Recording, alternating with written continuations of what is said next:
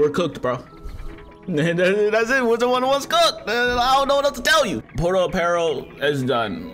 Wrap up the whole project. There was confirmation from a community manager stating that the Portal Peril for this month will be pushed to next month due to the major glitches that been happening over the last couple days. One glitch being that throughout the whole spiral, people that was in fights, if the timer was messed up and people could pick their spells, but the fight would just be endless because the timer wouldn't go down, which was such a major issue that they actually had to do maintenance last night. And even before that, I think they took the Portal Peril down before they even did the maintenance. Like, they had to take it down immediately. But the Portal Peril has been something that's been really glitchy ever since its release. I like the idea of it, but the execution of it is still not where it should be yet, which is very unfortunate because I know they want to release this content, but there's a lot of issues that have been happening so far. One example would be the last Portal Peril with the fantastic Voyager Gauntlet. That dungeon, which had a bit of a bug, but that bug in my opinion is one of the greatest bugs to ever happen, and the community took advantage of it. And that bug being that you can spawn the boss multiple times in one fight and get a whole bunch of points to where you could buy